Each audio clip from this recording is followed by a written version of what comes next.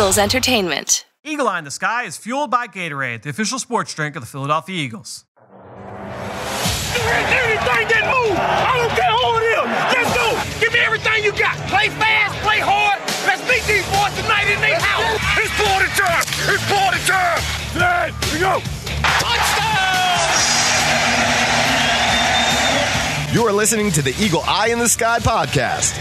Now here's your host, Fran Duffy. That's right, of the week, and we've got an interesting game to break down as the Eagle Eye in the Sky podcast, fueled by Gatorade, continues. I'm Fran Duffy, and as always, I think we've got a great show for you here on episode number 360. At the top of today's show, we've got Chalk Talk, where I chat with Greg Cosell from NFL Films as we take a look at this loss to the Kansas City Chiefs. And I call it interesting because I do think there's plenty of good to take away from this performance, but we'll look at this game from all angles with Greg before looking ahead to Sunday's matchup against the Carolina Panthers. A couple of things I want to make sure we hit on. Number one, as always, make sure you go on and leave us a rating, leave us a review. If you've got a question, jump on to Apple Podcasts, find our page, leave us a question in the comment box. We will answer it here each and every show, and it's the best way to throw us your support. I appreciate everybody that takes the time to go on, leave us a review, leave us a rating. Really, really helps us in the grand scheme of things and helping to expand this podcast. As always, too, make sure you go check out some of our other All-22 analysis. My All-22 review, that should be up over on the Eagles YouTube page and PhiladelphiaEagles.com.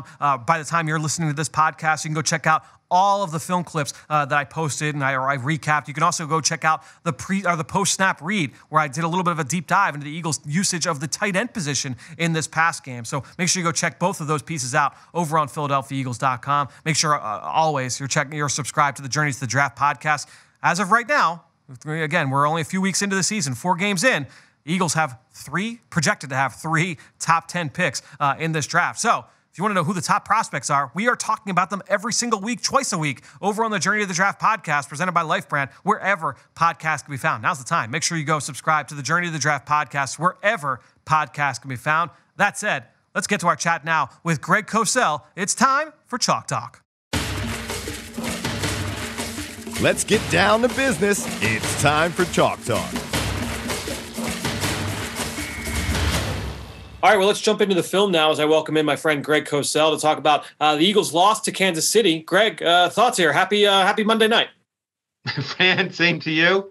Another Monday night. I guess we're talking some football again. That's right. So, look, Greg, this was history on Sunday. Just the third time in the history of the NFL that no team recorded a punt in the game. I don't know if you were aware of that fact, but an offensive day for certain at Lincoln Financial Field on Sunday, Eagles and Chiefs. I guess we'll start with the Eagles offense. A lot to discuss there from that standpoint. Just starting with the quarterback. Thoughts overall on Jalen Hurts and his performance here against Kansas City? I guess I'd answer it this way. And I made this note when I was finished watching. I said, Hurts continued to show flashes of quality quarterback play in his 8th NFL start. The question is whether he can develop the patience and pocket poise needed to make the throws that he leaves on the field when he breaks down prematurely and drops his eyes. That's basically where I stand with Hurts right now. He leaves a lot of throws on the field and then makes some really good ones. Yep. And the question, that to me is the question. I think, especially when you look at high red zone, they had a couple of posts that were open. There was the one that I think obviously everyone saw, the one to Ertz where he kind of airmailed it, but there were a few where he did not pull the trigger, where there were receivers running to the post. And the other big one was middle of the field, I believe end of the second quarter. They ran that cross-country dagger concept. He had Quez Watkins flying down the seam, and then he had Zach Ertz on the dig. And he checks it down to Kenny Gainwell, and he did a nice job getting 1 to 2 to 3 to 4. He just got through that fast and kind of got to the check down a little too quickly. But to your point, and that's something that Nick Sirianni referred to. He referenced that in his press conference. He said, look, there are going to be plays where, I want you to stay in there, stay in the pocket and let it rip, right? But, he made plays as a scrambler, and he made some big-time throws in this game as well, to your point. So we'll continue to see him grow. Look, it was his 8th NFL start. There's positives, and there's some things that need to be cleaned up. The play you're referring to was actually Gainwell's third. He ended up throwing it to Gainwell. It was his third reception in the first half. All 3 came out of empty sets. But you're right. They ran dagger to the field. Watkins got on top of the Chiefs secondary on his inside go route. Hurts came off Smith. He never processed Watkins because what he does, Fran, and again, to me, maybe I'm old school, but he drops his eyes. And that's something that needs to be worked on, because as soon as you drop your eyes, you're done with your progressions. And there were a few times too. It's like, and you taught me this. You pointed this out to me. It's like and this was years ago. Not only when he'll drop his eyes, but also he'll kind of square his body up to the rush because he's ready. Now he's in fight or flight mode. And you'll see there were a couple of opportunities there. There were some down in the red zone. I know the first red zone third down of the game where he kind of ran around in the circle and broke the pocket to his right, where he squares up to the rush. And now you're not prepared to throw this football, right? You're trying to escape and make a play with your legs, which he does really, really well. But it's a matter of just trying to hone in on that. And I guess there was an interesting line from the Sunday Night Football broadcast, Greg. I don't know how much you watched it on Sunday night. There was a game on between the Bucs and the Patriots. I don't know if you'd heard. I was not aware of that. Those two teams were playing on Sunday night. They hadn't really talked about it all week, so I wasn't really aware of that. Well, there was a good comment from Chris Collinsworth, and he was talking about the Patriots and Mac Jones. And he said, look, the Patriots right now, obviously they're trying to win games, and you're trying to develop a young quarterback. It's tough to do both at the same time, right? Because you're trying to train the young quarterback and get him to do things that may seem uncomfortable, but you also are trying to do things that make him comfortable so you can move the ball and win games, right? So it's I guess it's that fine line that staffs, when you're trying to groom that young quarterback, that you have to kind of toe. And I think it's increasingly more difficult when you have a quarterback with movement ability, because what's the balance? And we've discussed this before, Fran, what's the balance between teaching a quarterback the subtleties, the nuances, the disciplines of playing the position from the pocket versus him getting out of the pocket and making plays with his legs or his arm outside of structure? There's a balance there. Where the balance tips the wrong way is when there are clearly defined throws that the quarterback doesn't get to because he breaks down too early. Hurts is in a little bit of that mode now. I'm not a coach, so I'm not going to sit here and say that's easily correctable or not easily correctable, but you leave throws on the field. You mentioned he did leave a touchdown on the field. I think was it on the first possession where it was 3rd and 8 and he had Smith on the post. Devontae in the post. Yep, they were at a double post concept, and that look, if he pulls the trigger there, like that's you and I are sitting here tonight saying like that was a big time quarterback throw. That's the thing. Yeah. It's like that's what they're scripting. Well, yeah, it's a piece we'd break down in the matchup show. Yeah, because no question. It's a designed concept against single high where the inside post takes care of the post safety, and then you get your one-on-one working on the outside. We've broken that play down with the Chiefs, by the way, over the years.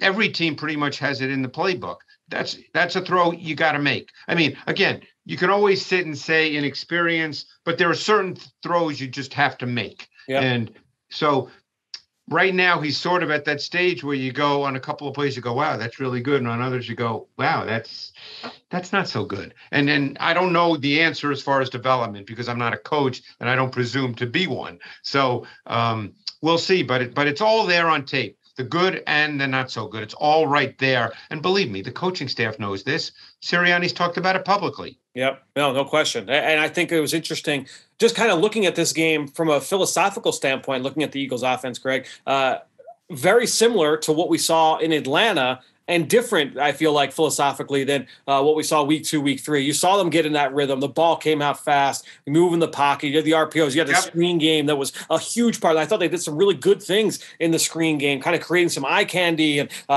generating flow one way to come back the other. I just thought we saw a lot of really good things schematically in this game from the Eagles offense. I couldn't agree more. I mean, I don't care what people say about Nick Sirianni. I don't know the man. And I certainly don't know how he approaches the game plan, but I thought this was a really well-schemed, well-designed game plan. I mean, I liked what they did to get him started. First 2 throws, 1 read off misdirection, Ertz in the flat for 13, tunnel screen to Smith for 22.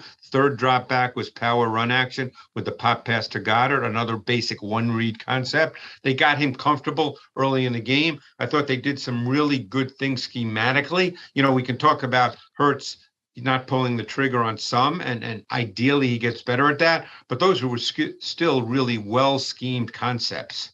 Yeah, and to me, we talked about the screen game. We saw the use of Kenny Gainwell. We talked about he had 3 catches, all in empty in the first half, but he was their big motion man in this game. Whether it was in 2-back sets or if he was on the field in 11 personnel, they used him often, orbits and jets. Just kind of getting him on the move, and that helped create some room and create some big plays. No question. I mean, Gainwell is obviously a meaningful part of this offense, which I knew he would be because I watched his 2019 tape in Memphis in detail, and he obviously opted out of 2020. But I thought he was a really, really good prospect. I thought he was a better runner than some have given him credit for, but he was the best. He was the best receiving prospect in that draft and in last year's draft in 2020. And the Eagles know that. I mean, you saw it all through training camp. Yeah, and just kind of looking at Jalen Hurts' numbers, getting the ball out fast. I mean, in the plays where he had to get the ball out in under 2.5 seconds, 16 of 22, 2 touchdowns, 160 yards. Now, on those plays where the ball is coming out in under 2.5 seconds, those are typically well-defined plays. But when you talk about over 22 attempts where the ball is coming out fast, I think that speaks to how highly schemed the offense was in this game. Without question. And I think one area he must continue to improve as well is his sense of timing and anticipation versus zone. I think that he does not really he left some throws on the field as well in open zone windows, not really processing it, and then he'd break down again in the pocket. These are all things you can learn. You and I can't sit here and say, hey, he's going to learn them. We hope he does. But he also has some really good moments. I mean, it's both exhilarating and frustrating at the same time. This week, targeting the tight ends, I felt like the tight ends were such a big part of the passing game. 13 of 15 targeting Dallas Goedert and Zach Ertz, 125 yards, a touchdown. You had a couple that came off the board due to penalties as well. The tight end's a big part, Greg. And I thought we saw really kind of the full gamut when it came to Dallas Goedert. I mean, we saw great hands. We saw the route running. We saw the toughness after the catch. They did some good things with Zach Ertz as well, getting him open on some of those slide play actions and moving Jalen Hurts out of the pocket. We saw the big hole shot on the corner route in the fourth quarter from Jalen Hurts to Zach Ertz. Both those guys were really good players. It's funny you mentioned that one because I thought that was really good by Hurts because the Chiefs are one of the best in the NFL with disguise and late movement to get to cover 2. They do that exceptionally well. Yeah. And that was a play where they did that, and Hurts read the coverage and executed the throw, the high throw, and what was a high-low concept to the boundary, but there was no hesitation in his read or his throw there. I thought actually that was one of his better plays in the game, just as far as playing the quarterback position. And honestly, one of the other throws to Zach Ertz, I thought was one of his better throws too, and that was a ball that ended up incomplete. It was a corner post route, high red zone. Was the ball perfect? No, it wasn't perfect, but those are the kind of throws he sailed the one to Ertz early, the same part of the field, like almost identical. You're talking about the one that Hurts had to reach for, and then he just couldn't quite grab. Just couldn't quite pull it in. I mean, it was, but I like that he stuck it over the underneath defender. Yeah. Right, like it's just feeling him layering that throw down in the red zone. I thought was a good sign. No, I think we both agree that there's flashes here that we really like, and then we just hope that the other stuff can get cleaned up because, it's so easy to say. And I know a lot of people say this, well, he doesn't process. That's easy to say, but what does that mean? And is that really true? I can't answer that. I mean, all I can answer is what I see on the tape. And I know that there are throws that need to be made where he breaks down. Now, hopefully you get past that. And I alluded to a couple of those touchdowns that came off the board, and that has been a kind of a critical theme for this Eagles team, not even the Eagles offense, for both offense and the defense. Just untimely penalties, and it's something that the team is trying to focus on. They're going to try and get these corrected. Obviously, they're trying to put together that first complete game back since week 1 against the Atlanta Falcons. But one penalty, the illegal man downfield on the touchdown to Goddard, that comes off the board. Another one where Zach Ertz, you had the offensive pass interference call against J.J. Arcega-Whiteside. Looking at both plays on film, I don't really put a ton of blame on either guy, on Dillard or on Arcega-Whiteside on either of those two plays. That's right. Just me. But that said, these are just penalties that have to get cleaned up. But look, the tight ends they were a big part of the game plan. Could have been an even bigger part of the game plan when you took a look at the box score and say that, 2 more touchdowns that could have come off the board. And look, 3 touchdowns total come off the board. That's 21 points. You get 6 total points rather out of those three drives. That's a huge difference at the end of the game. And it's just mistakes that this team can't afford to have. Let's talk about a couple of other positives. I thought that Dillard had a second consecutive strong game in one-on-one pass protection. I agree. I thought he was really good. And again, obviously we can't speak to the run game because they don't do that. But he was really good in pass pro. The other thing, I thought Devonta Smith was really good. I thought he showed excellent route quickness with the ability to separate at the top of his route stem. I think the best compliment you can give him is he looks like he did at Alabama with his ability to separate and win on multiple routes versus man coverage. Yeah. I mean, he did that. He's got great quickness in kind of an interesting way at the top of his route stem, but I thought he looked really good. I mean, the 38-yarder at the end of the first half, like that was big time. It was a great catch down the field, all that. The route he ran on the play after that, on what was it? It was like an 18-yarder or something like that on the deep out route. I mean, he created like 5 yards of separation, did a great job of working inside, holding vertical, held strong on the vertical stem, then just put his foot in the ground and broke back to the sideline. And you just see the corner just go flying by. It was an outstanding route. I thought he had another great route. It was definitely in the second half and I think he might have been working against Mike Hughes again as well, where he basically ran what was, you want to call it a curl or a comeback, and he stopped on a dime, and Hughes just kept running. It was actually a really good play, too, by Jalen Hurts, because he had to kind of avoid a little pressure on his front side and kind of climb and throw it. I don't know if you remember that play. I do, yeah. It was early third quarter. He stepped up. It went for, I want to say it was 22 yards. 21, I think maybe 21 yards. Yeah, something along those lines. Another great route by Smith. Yeah, I mean, it almost looked like stutter, go, comeback. Like it was like right. And he has held vertical, really sold that he was going for a deep route, and then put the brakes on it and came back on the comeback of the deep curl. It was a hell of a route. It's funny, and then we can move on. It's funny you talk about motion so much because you know what I do, so I see more of the NFL by the time we speak than you do, and maybe even throughout the week.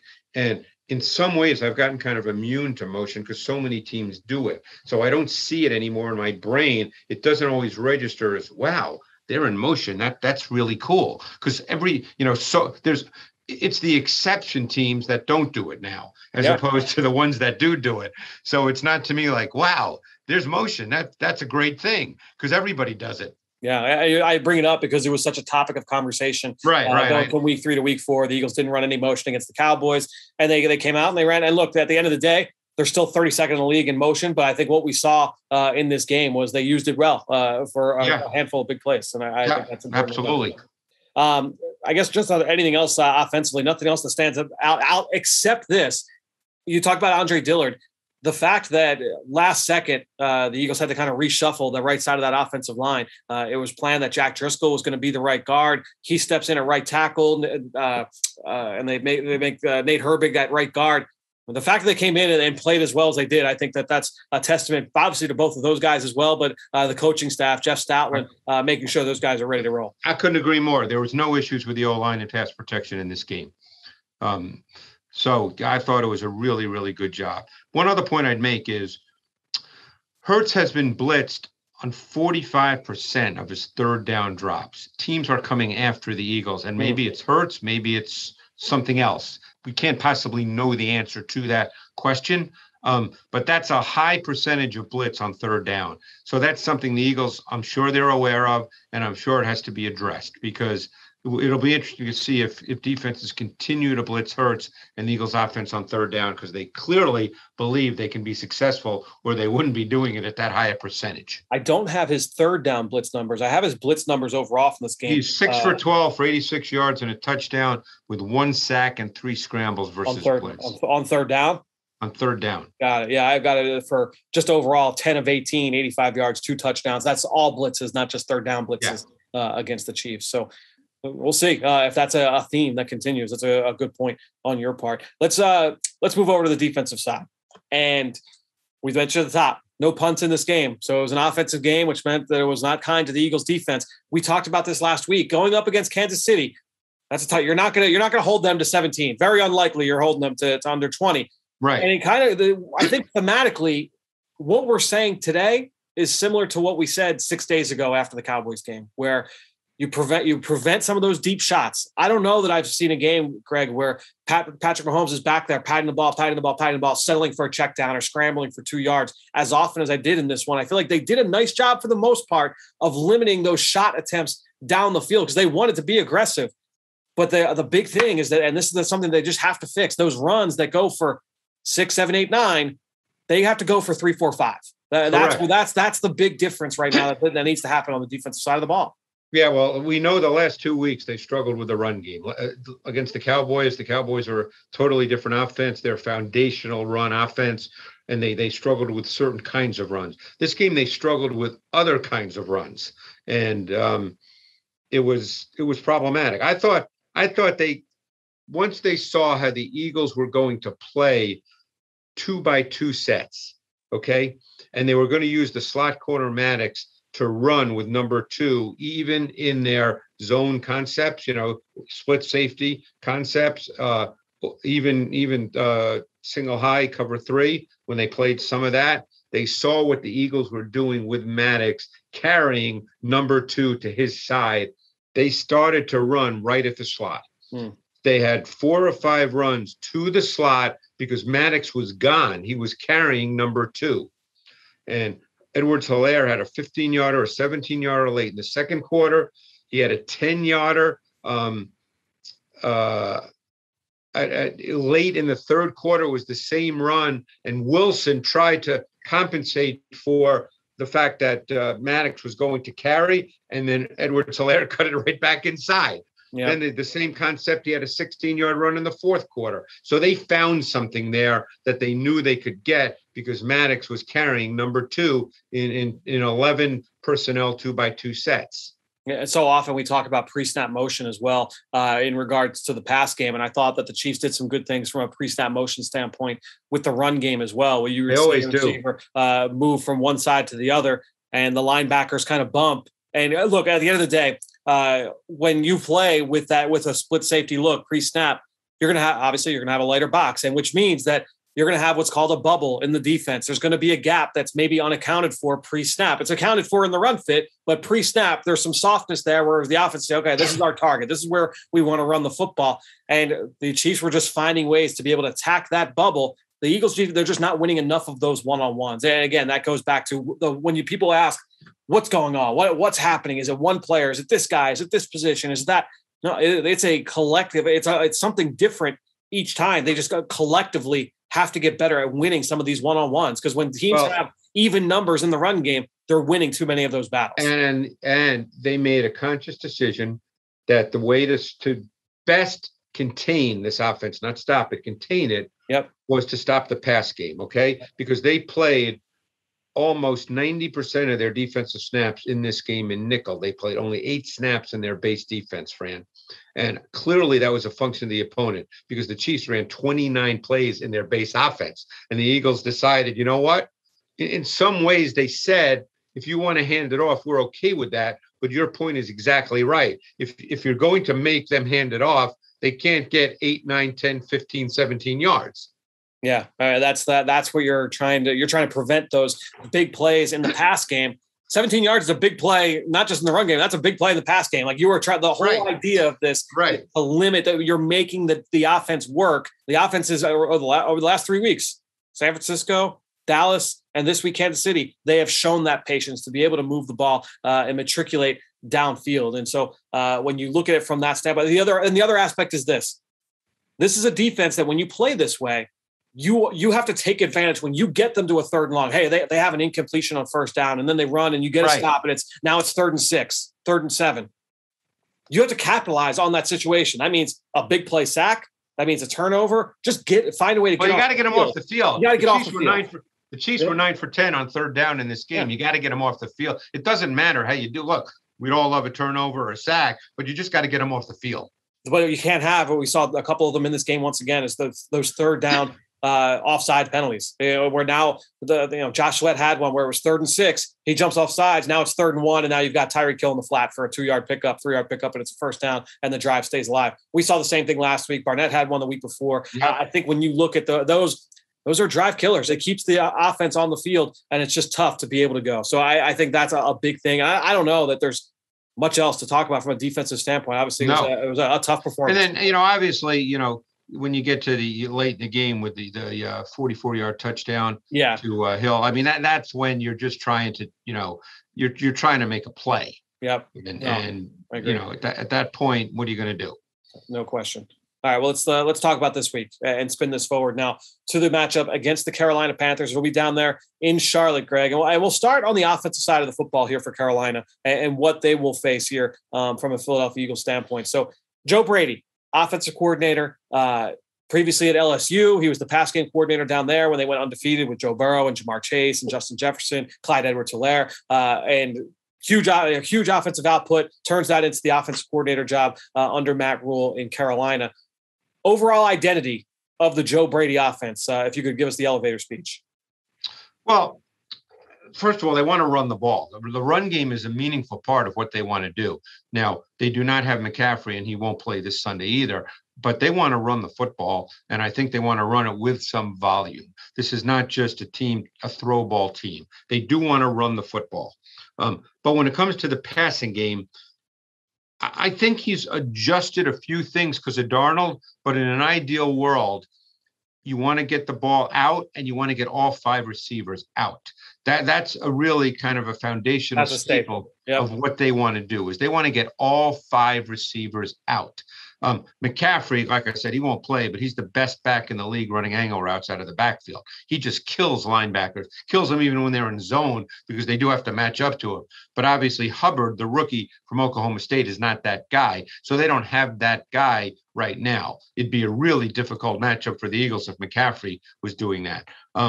But, one thing that really stands out on film, and obviously the game changed a bit this week when you got deeper into the third quarter and they were behind.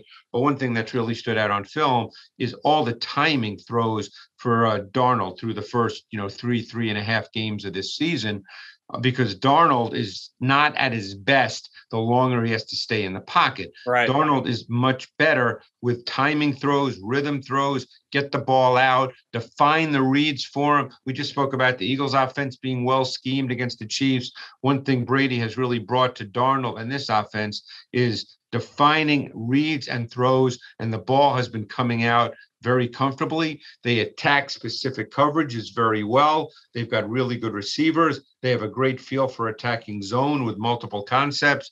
So Darnold has been able to be extremely efficient, which is not something I think we would have said about him in his 3 years with the Jets. Yeah, and I think to your point, when you talk about how they're able to create some of those well-defined throws for Sam Darnold, it goes back to some of those staples you mentioned at the beginning of that when you talk about Joe Brady, the 5 out in the route.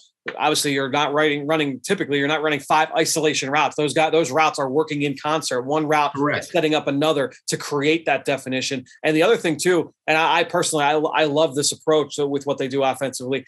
A lot of condensed formations where, again, you're still getting 5 out in the route, but everybody pre-snap is lined up close to the hash marks, inside the numbers, where now everything's expanding out. There's a lot of space to work with outside the hashes. And I think that's one of the other ways that they're able to kind of create some of those easy throws within 3 and 5 yards of the line of scrimmage. I remember watching Robbie Anderson, a lot of his catches a year ago, DJ Moore, certainly this year with what they're doing with him. They do a lot to get those guys the ball on the move. And it comes from looks like that, where you're going to start condensed and then kind of burst everybody out of the formation.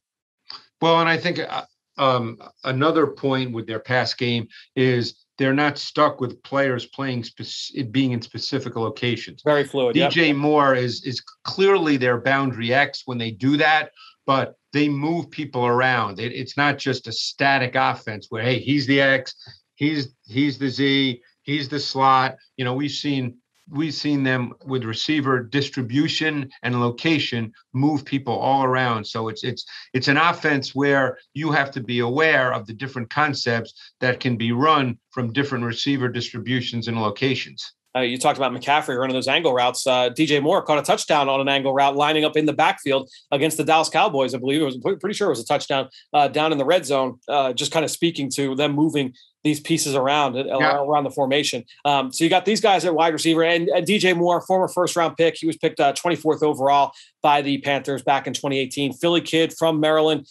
Yards after catch, a big part of his game. I'm interested to kind of get your thoughts. Obviously, I don't watch them every week, so I'm interested to get your thoughts on DJ Moore and just what he is right now. Where does he kind of stack up among some of the other top receivers in the league? He's got deceptive speed. I remember one of the reasons, as I recall, he ended up moving into the first round is because he ran a 4.440. And he doesn't look like that kind of speed guy, but even he had the 39-yard catch this week on the crosser, the shallow crosser that he turned up. You probably remember the play.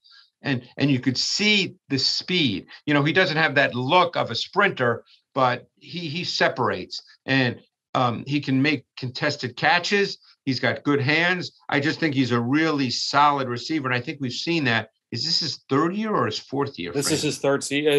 This is his fourth season, 18, 19, 20, 21. Yeah, this is his fourth season already. He's been a really quality receiver. Just the Panthers haven't been very good. Right. And now they're 3-1 and they're playing well, but he's basically been a good player since he's been a rookie.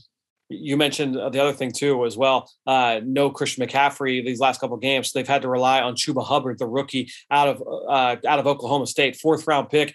He was a world-class sprinter back in high school, Greg, and it was a big play back for the Cowboys out in the Big 12 back in 2019. He was a little banged up last year. Interested to get your thoughts on what you saw from him on film this week, and your thoughts coming into the draft on Chuba Hubbard. It's funny you mentioned him as a sprinter because I watched his 2019 tape, and I thought he was a fascinating guy. Yeah. He's a little upright, and that may be from being a sprinter, and he's also tall. So he's a little upright. But I thought he was a really intriguing prospect. I watched his tape in 2020, and again, I can't speak to what's in his head, but he just didn't run to me as competitively as he did in 2019. Maybe, shortened season, didn't want to get hurt. Who knows? I don't want to put anything, out there because I don't know. I just didn't feel overall the tape didn't show a runner who was quite as competitive as he was in 2019, because I thought he was a really good prospect based on that, because he could take it to the house. Yeah, I thought he had some shades of Dalvin Cook, to be honest, based off that 19th season. He had that kind of big playability. Real quick, before we get to the offensive line, one guy I think is interesting, Tommy Tremble, who was the 3rd round pick for them out of Notre Dame this past year. This guy is a trained killer as a blocker, absolute assassin in the run game, lead blocking fullback, backside of plays. That was kind of his profile coming from Notre Dame. Upside as a pass catcher, though, and we're starting to see the versatility with how they're using him, and they use him in a lot of different ways. They traded Dan Arnold last week for C.J. Henderson, the former top 10 pick at corner for the Jacksonville Jaguars. That kind of opens up a path for some more reps here for Tommy Tremble, the rookie 3rd round pick. Yeah, I watched his tape in college just like you did. He's one of those guys as a run blocker, he'll melt your face mask. Now he's got some vertical ability in the pass game.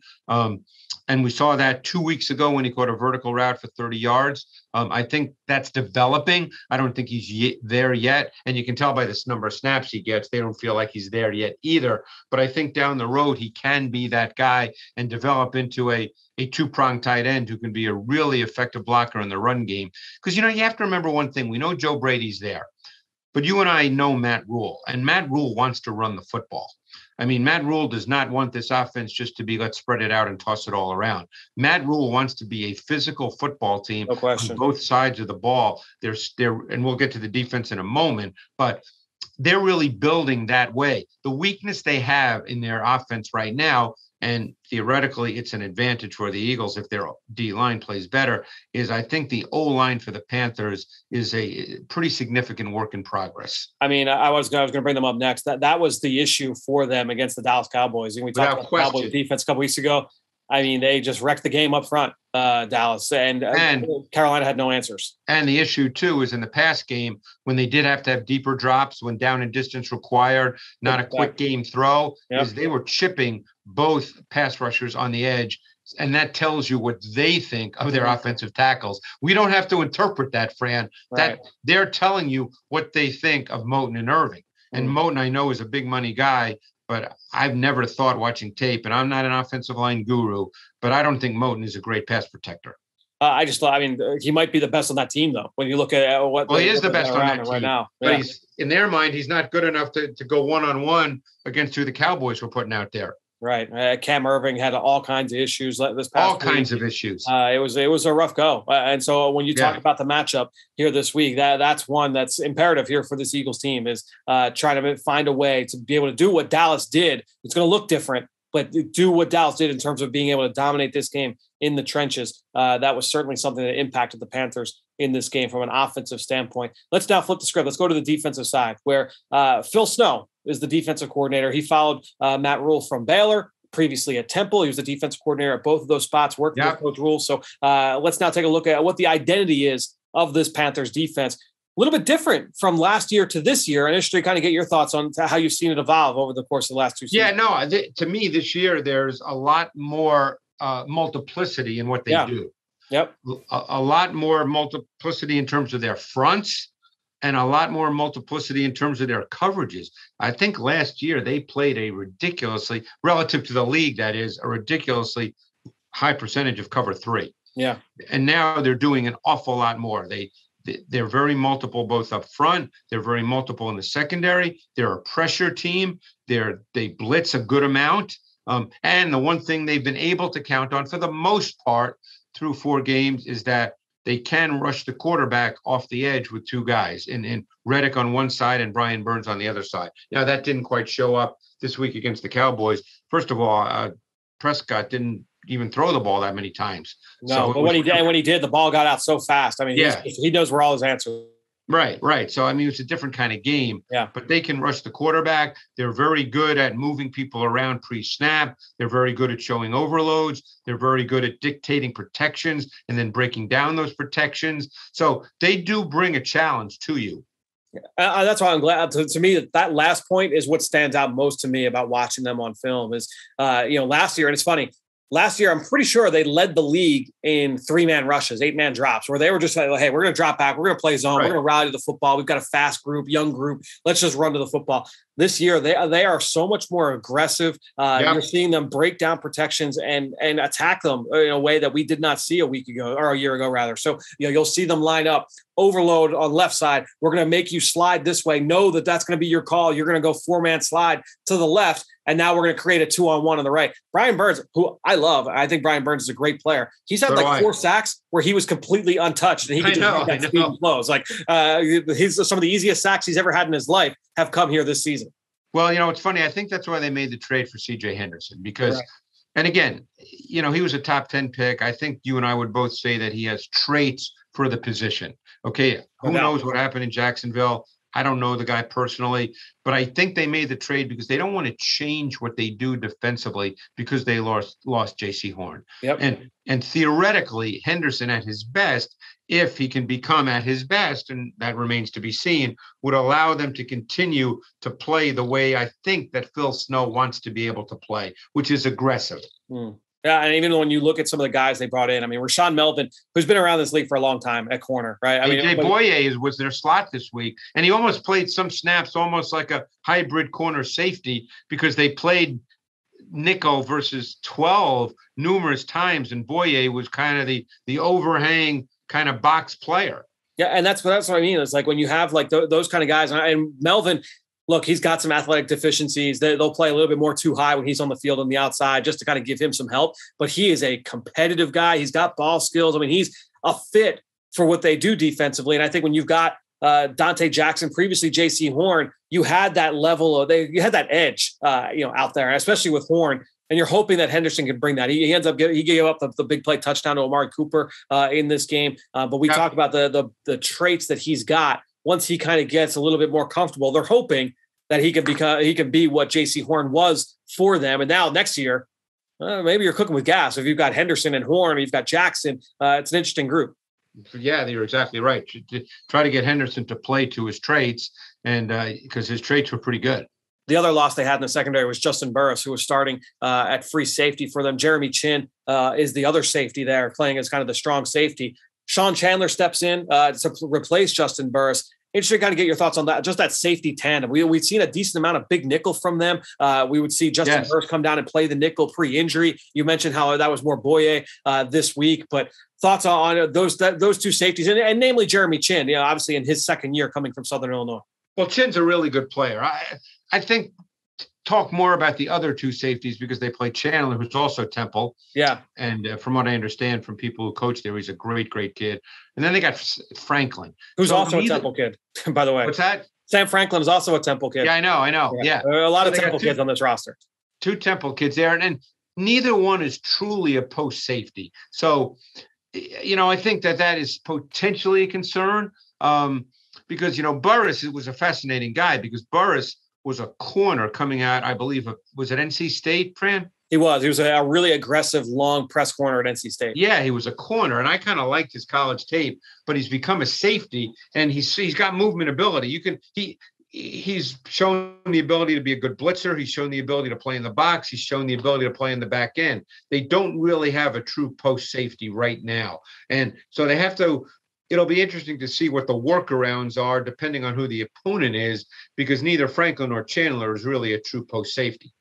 We're working a little bit back to front here. We started at the front with the pressure scheme, but I want to ask you about these linebackers. Shaq Thompson has been there for a long time. He was the team's first-round pick back in 2015. Now with Luke Kuechly gone for the last couple of years, he's kind of been that guy in that room. Interested to get your thoughts on his development. And then Jermaine Carter, another starter for them, is kind of working in the middle of the field. He comes off the field usually in sub, but thoughts on both Shaq Thompson and Jermaine Carter? Well, Thompson, I think you see the ability that he has because he was a safety and a running back coming out of Washington, and he's very, very athletic. And I used to do radio in Charlotte, and so I'd watch Charlotte, Carolina every week for years, and I always thought that he was just always on the verge of being, a really good player, but wasn't quite there, despite the athletic ability. And I think he's better in this defense than he was. And it just might fit him better. It's no knock on the previous coaching staff, but I think there's more impactful plays that he makes in this defense, where I feel that way anyway. And Carter, you see him kind of cut loose as a blitzer more often. Yes. He can kind of use his athletic traits a little bit more. Would you? Yeah. So I think you would agree with that. Carter was a fascinating guy. He's the Maryland kid. Maryland kid. Yep. Mm-hmm. Yeah. And I kind of liked him coming out of college too. He doesn't play in their dime, but he does play in their nickel at times. And I wouldn't say he's a high-level athlete, but he's not slow and sluggish. I think he's a pretty good player. I think he's one of those guys that every team would like to have. Not a special athlete, maybe not a special player, but a really solid assignment sound player. Yeah, he's a guy that has flashed numerous times, watching him on film, and just especially him playing downhill. Shaq Thompson as well. He had a great interception a couple of weeks ago. Shaq, you mean? Yeah, Shaq Thompson. Oh, Shaq against Kyle Wilson. It was Zach Wilson, excuse me. Yeah, unbelievable interception in the middle of the field. Yeah. Going back to this defensive front, Hassan Reddick listed at strong side linebacker. He and Frankie Lavu, both guys really play, but essentially both guys playing down on the edge. You've got Brian Burns, you've got Marquise Haynes coming off the bench. A lot of speed off the edge here for this group. But then I want to ask you too about the interior, because you got Derek Brown, who was last year's first round pick. They brought in Daquan Jones as a free agent signing from the Tennessee Titans. He's a former second round pick or day 3 pick rather from Penn State. Then they go out and sign Morgan Fox from the LA Rams this past year. And he's a really solid player as well. Yep. To me, it's an interesting front. And I think you mentioned this at the top. They do a lot of multiplicity here with this group because guys can line up and do lots of different things. Fox can play inside and outside. Reddick plays hand in the dirt or dropping back. Same thing with Burns. Just guys that have the ability to line up at a number of different techniques and win. But they do that. I mean, they line up with all these different fronts and all these different looks. No, I agree.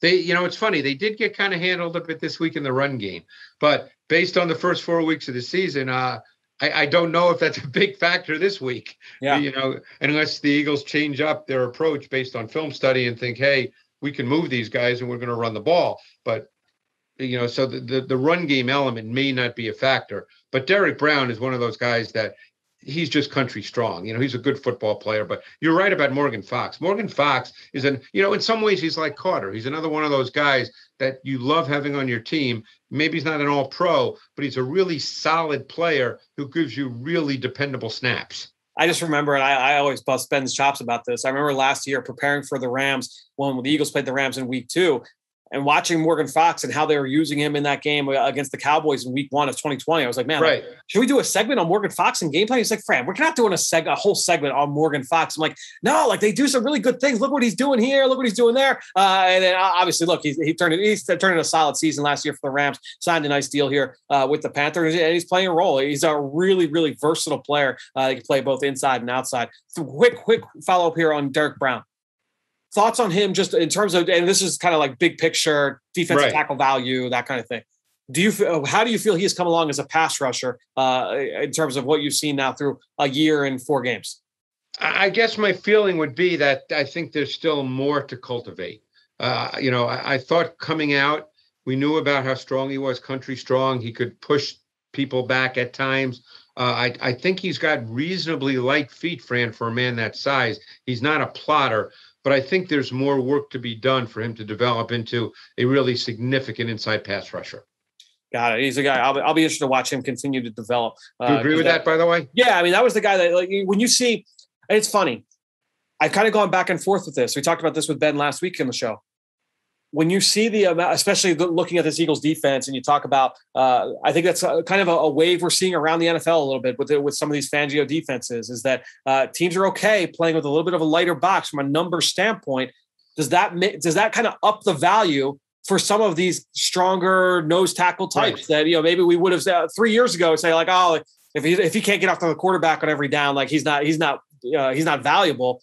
Well, maybe that starts to come back a little bit and say, all right, if we're going to play later boxes, you need some of those guys that can eat up a little bit more space. Just one final point unrelated to the matchup, because I know we're wrapping up. Cover 4 has been incrementally increasing in the league. It's split safety coverage, it's quarters. But more and more teams now, and this is what happens in the league, more and more teams are attacking it with schemed concepts and breaking it down. And it's going to be very interesting to see going forward, because that's the way the league works. 2 years ago, everybody is all cover 4, man. That's what you got to play. Well, meanwhile, Brandon Staley, who everybody talked about last year, playing so much cover 4, being a Vic Fangio disciple, and now he's with the Chargers. He plays the Chiefs last week, and he plays almost 80% man coverage. Yeah. So here he goes against the Chiefs, where everybody says, don't play man because they'll kill you. He plays almost 80% man coverage. Right. So everything is cyclical in this league. There's a lot of smart coaches. They're going to attack and break down cover 4, and then the defense is going to have to make some adjustments. That's the way it works. And you and I have talked about this when it comes to zone coverage in general, but especially with cover 4. I think especially because there are so many like really well-designed route concepts that can attack it and break it down, because there are so many rules that are involved with the cornerbacks and the safeties in cover 4. Yep. That if you the rules can have some gray areas to them based on the routes. And if you don't marry quarters, like you can't just date quarters. You can't just say like, we're going to run every once in a while. Like you got to run quarters, and that's like your staple. Otherwise, that's where I feel like you get into trouble. So the teams that are quarters teams, you can get. I feel like all right. Like we at least that we have those rules worked out. A lot of more communication. Maybe the execution can be a little bit better. I always worry about the teams where it's like, like quarters is like our 3rd most used coverage or 4th most used coverage. Like like that's where you're going to get burned to see a lot of those big plays. There are some routes, as you well know, that can beat quarters, and it's a tough deal. It's a really tough deal. No doubt. Well, Greg, this will be a fun matchup. I'm excited here to talk through Eagles Panthers. I was saying to someone in our matchup crew today that I think that the Eagles have a really good shot to win this game. I mean, I think Carolina's clearly a solid football team, but I think the Eagles have a really good shot to win this game. It's going to be a fun one to break down. Well, Greg, we will do it right here on the Eagle Eye in the Sky podcast, fueled by Gatorade, next week. Thanks for joining us, and we will talk to you next week. We'll talk a little Eagles Panthers. Thanks, Fran. The Philadelphia Eagles, a new era, introduced the Fly Collection, an elevated, boldly branded apparel capsule with streetwear appeal that's different from your standard Eagles fan gear. The collection sees bold new graphic expressions of the Eagles brand on apparel essentials like hoodies, t-shirts, jackets, and headwear. The designs are kept simple, mixing fresh, modern branding alongside bold punches of color, available exclusively at all Philadelphia Eagles Pro Shop locations and the team's official online store. Learn more and view the entire capsule at PhiladelphiaEagles.com/fly. Now it's time to hear from you, the fans, in the Draft Mailbag. Great stuff once again from Greg, who you can follow on Twitter just like I do, at Greg Cosell. And while you're at it, I'm at Eagles XOs. That's where I post all the podcasts I'm a part of and all of our X's Knows content that we produce here with Eagles Entertainment. You know how much I appreciate everybody that promotes this podcast on social media. That is one way to support the show, but the best way is to go on Apple Podcasts or Stitcher, leave us a rating or even leave us a comment. And I want to give a shout out today to someone who did exactly that. Weissa Later left a 5-star review saying, Jalen Hurts from under center. Hurts lined up in the shotgun over 95% of the time in the first 3 games, I believe. Performance has been up and down. I have heard Greg Cosell say in the past that he would be better served to take snaps from under center. This would help the running game and define the reads. Do you think that he has the footwork and comfort level to do this? Have you seen this from him last year or in college, that he would thrive in a more conventional system? So Weiss, I mean, that is something that some people will bring up when it comes to Jalen Hurts, and really all young quarterbacks, because when you put a running back under center, number one, you can diversify the run game a little bit better, right? Your options out of the run game are a little bit more expansive when the quarterback is under center as opposed to the gun. There's pluses and minuses to everything, right? Now, the other thing is when you go play action, while that can define the reads for you, especially when you move the quarterback out of the pocket, if you run some of those boots and some of those nakeds, right, where the quarterback is out in the move, now it's just a half-field read. It's almost like, okay, here are 2 receivers on a high-low, and now you've got your second option coming from the opposite side of the field. It's more defined, easier for the quarterback to kind of get through his progressions. That said, you're also kind of cutting off half the field. You're sometimes the defense is able to kind of key in on some of those QB movement plays. So there are pluses and minuses to everything. In the past, we have seen Jalen from under center, not just here in Philadelphia, but you go back to his days at Alabama, obviously a little bit more pro style, a little bit more conventional, especially early in his career. I know that they definitely had him under center a little bit more often down there with the Tide. So Jalen can do it, but it's all, again, there's pluses and minuses to everything, and we'll see. Jalen obviously coming off a really impressive outing, as we talked about earlier in the show, here against the Kansas City Chiefs. We'll see if he can continue to build on that. But Weiss, it's a great question. Thanks so much for that. And thanks to everybody out there for your continued support of this show and all the rest of our podcasts here with Eagles Entertainment. That being said, I think that'll do it. Another show in the books here on the Eagle Eye in the Sky podcast, fueled by Gatorade. For everybody here at the NovaCare Complex, I'm Fran Duffy. We will talk to you later this week.